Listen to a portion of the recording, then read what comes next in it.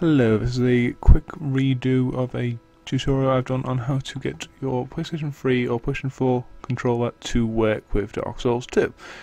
First of all, you will need to go to this to download this file. I'm redoing this because some people have had some problems with it, so I'm going to try and sort it out. You get this, is what you download. You extract the file, so I extract here, and you get these two. These are what you want. You will copy these over to this location. It should be about similar for you, so just like go to this, find Steam, then Steam Apps, Common, and then you'll want Dark Souls 2 and then Game. So that is how you get to there. You'll copy those over, and they should appear at the bottom here.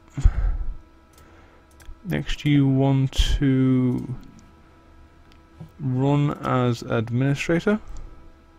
You get this. Create file, yes.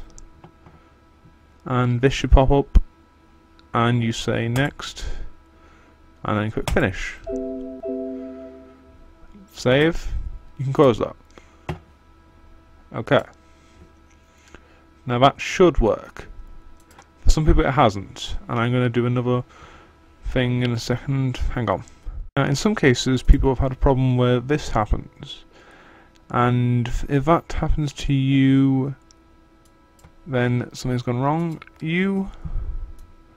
Let's delete all that. In that case you may need to download this, which is motioninjoy. I will also put a link to that in the description. So you can hear that detects my controller, vibration, etc. So enable that. And now if we do this, copy them over. We all know how to do this now, so I might skip this, I'm not sure. Then run as administrator, and we get the pop-up saying create file, and then we get this, and then we're good to go. And so that is how you solve that problem, and hopefully that is helpful to you.